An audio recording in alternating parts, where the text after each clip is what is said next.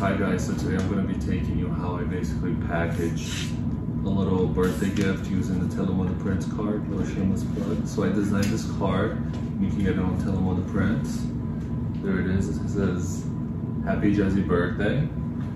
So basically I'm going to use some twine, some wax seals right here, as you can see, and then from start to finish I'll take you guys how I basically package this. So I'll do like some zoom ins of everything so you guys can see how easy it is. Alright guys, so as you can see I have the little present, the TelaModaPrints card, the wax seals, and everything I basically need to start, right? So I'm gonna get this going.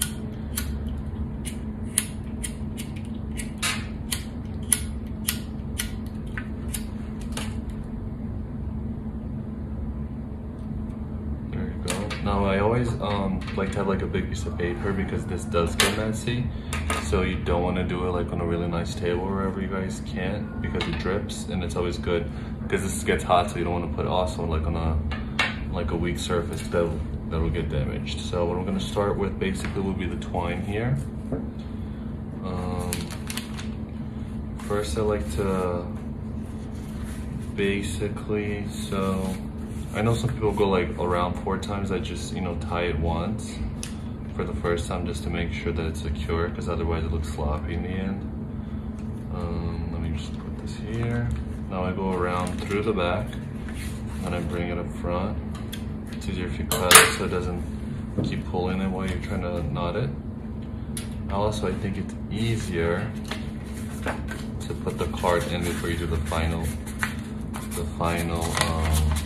knot. And just so you guys can take a look and I can show it to you, this is the card. So it says Happy Jazzy Birthday, and you can get it on TelaModaPrints. Okay, just a little, get it ready. I'm gonna put it right here. Just close it in the end. Perfect. And the fun part of this is like there's so many endless possibilities that you can use whatever you want in terms of twine, the wax seal, color envelopes, whatever card designs you want. So let me just close this really quick.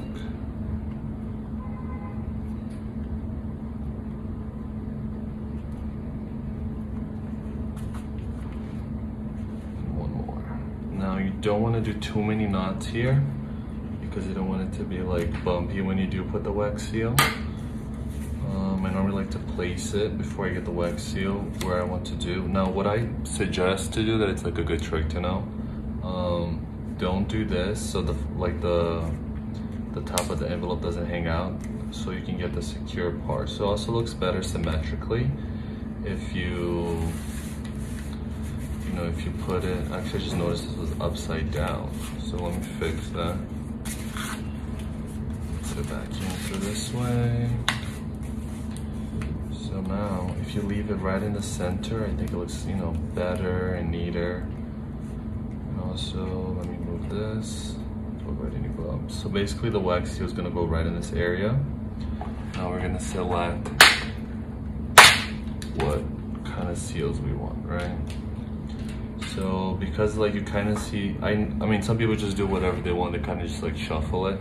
I personally prefer to grab a wax seal that goes with the accordion colors of the packaging, of the gift wrapping, just because it looks nicer and everything. And also the fact that this is like, we have like a craft color envelope, so this is perfect. We also have antique gold, where it's more like a shiny gold type of paper. So this is pretty good because, you can do, so the less colorful the envelope is, the more color you can use in the wax seal, because otherwise it will be, overkill. So I'm gonna put this little scooper here to heat up. Make sure that it's good and sturdy.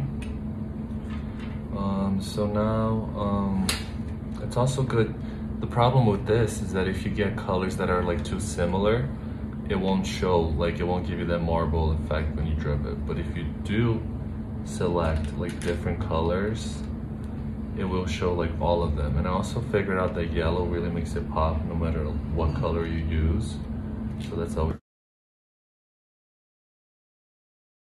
your little pen ready. So the logo of this is the tree of life. So I have made a few mistakes before where I put you know, I just leave it like near me when I'm creating. So I also, I learned that if you leave the logo, how you want to place onto the envelope by the envelope, so you don't put it upside down, because I've done that before in the past.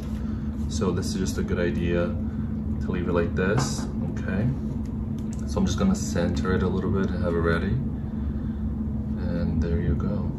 So I'm gonna drip it onto the envelope. And you kind of want to focus and try to leave it right in the middle.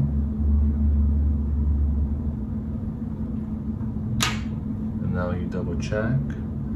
So the trick with this, you kind of want to hold it for like a good 40 seconds, right? Because if you pull it out too soon, then it messes up the wax seal and the wax seal stamp.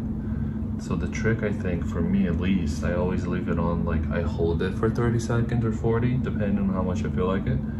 But then you kind of want to leave it by itself standing up for a good minute or two just to cool down, because then you have the opportunity, if you like to use one of the metallic pins. You have gold and silver, right? So basically it will color in on top of the, move it. As you can see, it looks pretty good. The stamp is still a little hot, so just be careful where you place it. So that's the finished product. And if you want, you're able to color in. So I'm not gonna do gold, and I'm gonna want to do silver because I already used a silver one. So I think this one is good as it is. So I'm just going to leave it like that.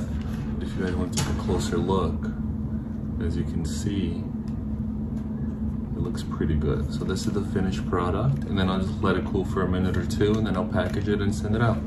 Hope you guys liked it.